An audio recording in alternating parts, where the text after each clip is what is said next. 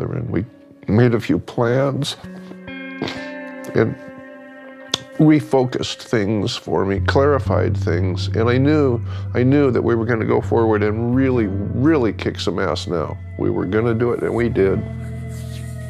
Made 10 kilos of LSD after that. 10 kilos of pure white LSD.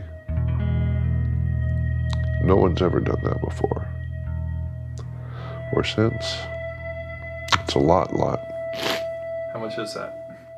100 million doses. In only 50 years, we have organic foods in all kinds of places, the changes that have bloomed all around the world as a result of people taking psychedelics. I know for sure that Steve Jobs took sunshine. I know positively that the guy that discovered the double helix DNA was high on acid, and I'm pretty sure it was sunshine.